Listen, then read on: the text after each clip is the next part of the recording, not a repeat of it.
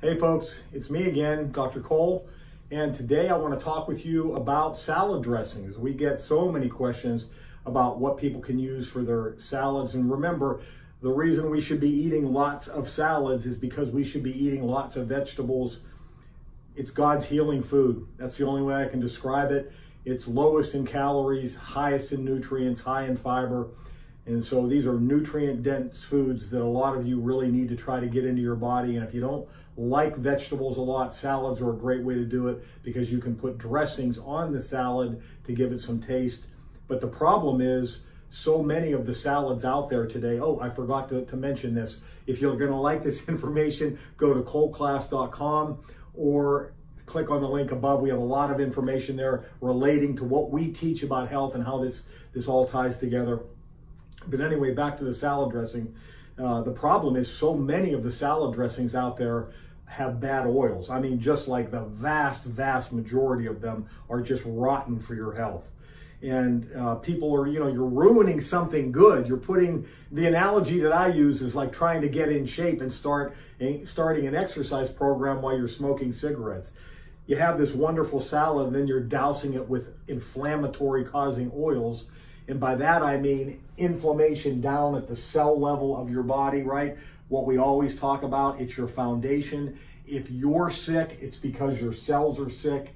If you don't fix the cell, the person's not going to be well.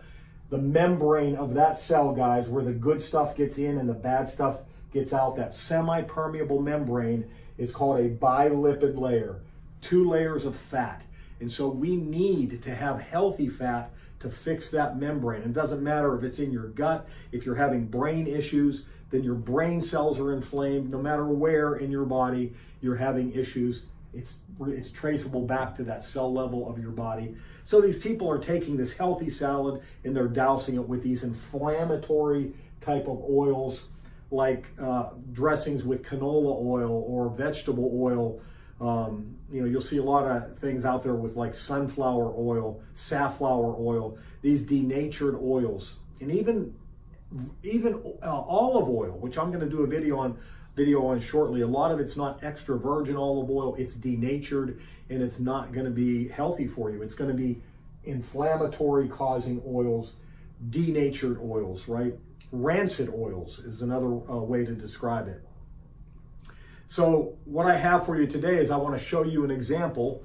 And this, I'm not picking on any particular company, but ranch dressing is a big one, right? That's what a lot of people love. And your conventional ranch dressing, if you were to sit here and read the ingredients and soybean oil is the #1 oil in this. It's a denatured oil. It's going to cause inflammation in your body. And so you want to keep away from these commercial oils that you see, these commonly used oils that are in every store, right? And you want to go to a healthy salad dressing. Now you can make your own with extra virgin olive oil and maybe a squeeze of lemon, or extra virgin olive oil with some sort of a healthy vinegar, like Bragg apple cider vinegar.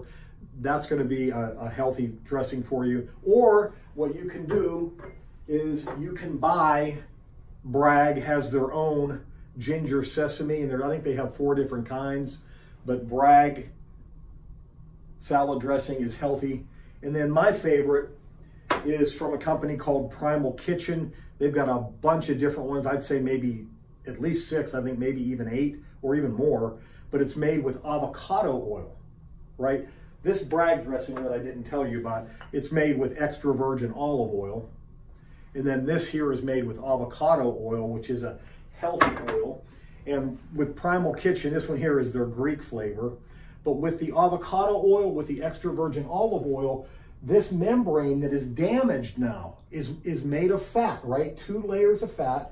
When we take in healthy fats, we're going to be able to heal this membrane. And again, if it's your gut, if it's your brain, where so many people today, we see these symptoms concentrated in, right? Whether it's the acid reflux or heartburn or constipation, diarrhea, and we have people with poor memory, we got brain fog, anxiety, depression, fatigue levels, right? We want to fix the cell, and we want healthy fats to do that. We want a lot of nutrients in your body. big salads are the way to go, and then a healthy dressing, which will give you the fat to help heal that cell. So I hope this helps you guys. Helps you understand the difference between bad salad dressing and good salad dressing. One promotes disease, one promotes health. If you love this information, share it, first of all, with other people, but also click on the link above or go to coleclass.com. We have a ton of great information for you. God bless you all. Bye.